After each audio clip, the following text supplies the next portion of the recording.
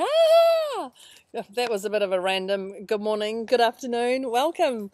Thanks for joining myself, Debz Cooper, on my Facebook Live today. Today I'm talking about baggage in relationships and who is actually accountable. So thanks for joining me. Let me know if you're live or let me know if you're a replay, where you are in the world. That would be super, super cool. Thank you. What I'd love to talk about is baggage in relationships, and this actually came about from a conversation with my hairdresser recently, and we started talking about what is actually baggage, and I'm talking about the emotional baggage. So you know the emotional baggage, and it's anything that weighs you down. And I'm just going to describe what emotional baggage actually is. So when I talk about weighs you down, it makes you feel heavy and your shoulders feel slumped over, and you're like this instead of actually putting your shoulders back and being a little bit more who you are, but you're down. Anything that carries over and over in your head, and it's going on and on and on, it's repeated and repeated. When you get that feeling of unease, and when I talk about unease, you know, that uncomfortableness that's going on when you start thinking about your ex or your current or your current's ex, or financial situations or work challenges or anything like that, and you feel that feeling of unease, and it's like a butterfly, but it's not the exciting butterflies that come along. It's more like, oh, I don't know what it feels like. It's like you've eaten something yucky and it's playing on and on you. It's when you have sleepless nights, and sleepless nights, we know what they are, and it's not just the waking up at 2 a.m, it's the waking up at 2 a.m, finally getting back to sleep at 4 a.m, and then waking up at 10 past 4 again, and then finally getting back to sleep at 6 o'clock for your alarm to go off at 6:15, or whatever it is. But it's having those sleepless nights, even struggle to get yourself to sleep, no matter what you do, whether you meditate, your gratitude, any of those things, take pills, whatever it is, alcohol, whatever it is to help you sleep, you're not getting that sleep, and you're waking up and it's broken, shattered sleep. And I say shattered sleep because if you've never experienced that, you possibly won't know what I'm talking about, but shattered sleep is a knockout killer for you. It can just wipe you from your day. It's like when you have children and they've slept through the night for like a week, and then one night they don't sleep through the night, and you're like, how did I do it? And you're literally toothpicking your eyes. So you know those ones.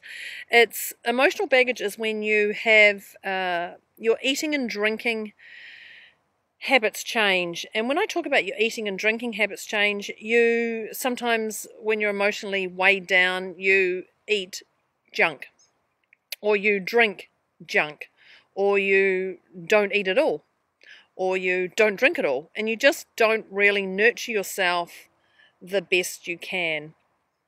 Your exercises changes, so maybe you have been somebody who has walked every day and now you're not walking, or maybe you have been going to the gym and you're just not going to that. You have mood swings. 1 minute you're happy, 1 minute you're sad, 1 minute you're down, you don't really know, you're confused, you're perplexed. This is when you have these mood swings and you can't pinpoint what specifically is actually going on. It's also when you have tears.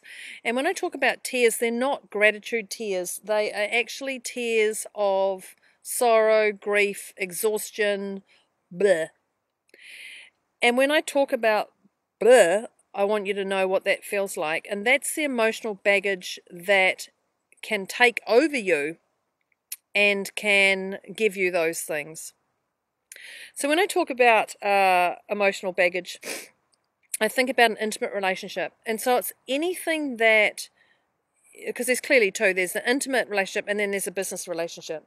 So just bear with me for 1 sec. Let me just, oh, my dog's trying to get up here and I give up in the end. Yep, that would be Ben, my dog.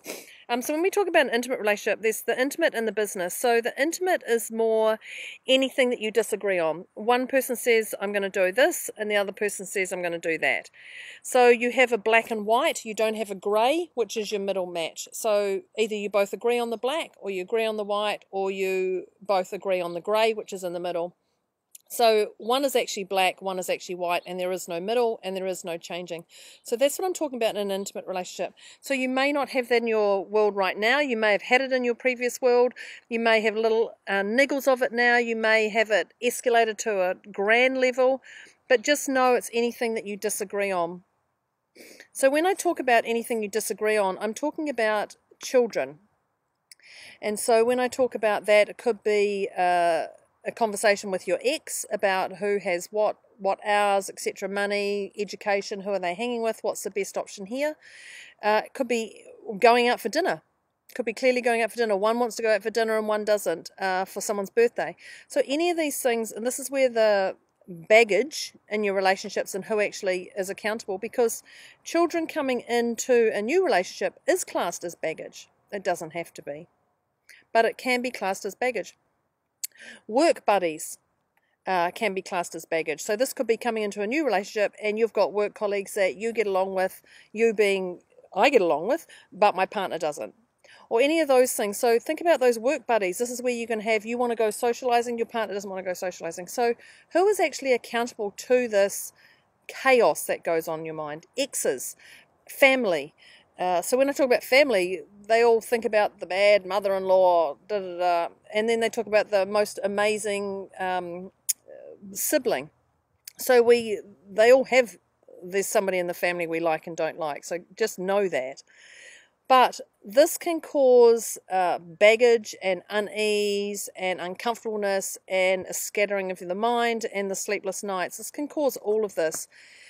And it's also about your social circle, because like-minded stick with like-minded. So people who like to dance till the wee small hours will stick with people who can like to dance for the wee small hours. People like to hang with people who drink, people who smoke, people who exercise, people who work hard. So your social circle may be different to your current partner's social circle. So when I talk about that, I also, which is very similar to a business relationship, because when I talk about business relationship, it's again anything that you disagree on. Anything you disagree on. And we talk about this, I talked about this just the other day with a client, and we talked about promotions. And promotions as in, so-and-so got the job and I should have got that job. Why did they get it? Why did they get promoted over me? HR decisions can be baggage into a relationship. And so when I talk about this relationship, it's not necessarily an intimate relationship. It's a business relationship, which could be an intimate, which is a connection, not a intimate, the other type. Might be, I don't know. Unfair things happening at work, and we label them unfair because we feel jealous that other departments get more money than us, or they get opportunities that we don't get. So when you think about this is all the stuff that is a baggage in a relationship. So I know I've talked really fast, and I was meant to say, keep up and know where those things are for you, and you're welcome to take notes a little bit. But the key is, how can you notice your trigger points? And so this is it. Once you notice your trigger points, you can then, I'm going to give you some tips on how to move forward out of that. So I know I talked about this. So your trigger points are anything that weighs you down, anything that carries over in your head, the feeling of unease. I talked about the tummy, a feeling of unease, the sleepless nights. Your eating and drinking habits change. Maybe you're socializing more, maybe you're socializing less. Your exercise changes and your mood swings. So they are all part of your trigger points. So once you've got your trigger points, make a note of them, because once you understand those trigger points, that's the real key here. It's really important, because once you've understood these trigger points, it allows you to actually go, oh, okay, now I can work with that. But if you don't know your trigger points, it's going to be a little bit difficult to work with. So, step 1, stop. Stop, freeze, just take a breather, and then step 2, assess the situation. Now I talk about Big Brother it. So when I say Big Brother it, look like there's a reality TV show on you, filming you. Look from others' perspective, look from your perspective, look from other people's angles, look from everybody around as though you were being assessed. Look and Big Brother it. Number 3 is it a story from my past, or is it something new? Is it a story from my past, or is it something new? And 1, 2, 3, 4, 5. The next one is it the truth? Is it true, or have you made it up? So go back after the truth. Is it the truth? Go back to assess the situation, Big Brother it, reality TV show, have a real good firm look, and then go, where did this truth come from? So if it's the truth, is it the truth? where did this truth come from? And you're going to have to go back. You're going to go back to your memory, and you're going to find out, where was that big brother moment back then? Because if you don't dissolve or emotionally support and work through that past stuff, it's just going to keep coming and smacking you. So once you've big brothered it and you found out if it has come from then, or if it's come from here, or if it's come from here, as close to the future as now, this is the exercise that you do after that. So you're looking for gratitude, and you're going to ask yourself, what is the value to me of this happening? What is the value to me of bringing this emotional baggage into my relationship? What's the value to me of other people bringing it into my relationship? What's the value to me?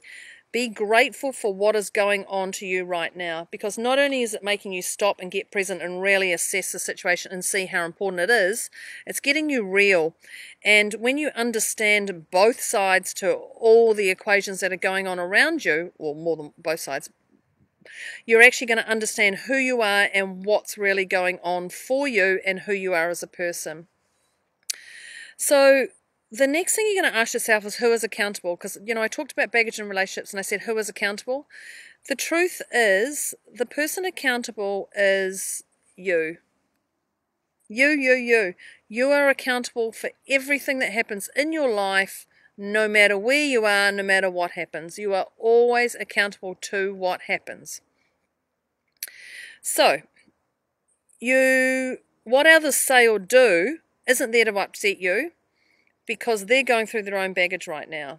But what it is about you being accountable to what's happened to you, no matter what people have said or done or not said or not done, it doesn't matter. This is about you. You're the one that must feed your soul in here all of this to be 100% of where you're going and what you'd like to do.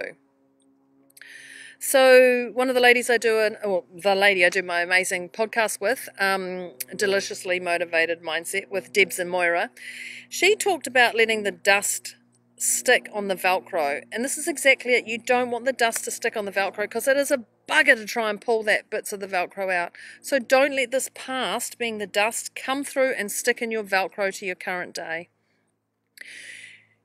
Know that your body, your whole body, is for you to react or not react. You are in control of your body. Your mind is yours to react or not to react.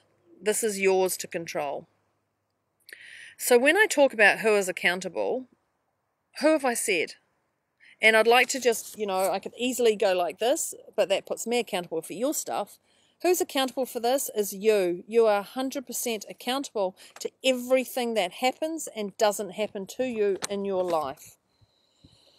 So thank you very much. I've just noticed there's a shadow going on. Maybe if I stand here like this. Thank you very much for joining me today. Baggage in relationships, who is accountable? You. Whether you like it or not, it's you. So please do those tips that I've given you. I'd love to know how you got on. I'd love to know what you thought about this. Send me a private message. Don't send me a private message. Send me one on here. Let me know. That's awesome. Thank you very much. I am signing off. I'm trying to get that shadow out of the way. I'm signing off today. I will see you next week with an exciting tip on life. Thank you, and see you later. Facebook Live, over and out. Debz Cooper, Stressologist. See ya.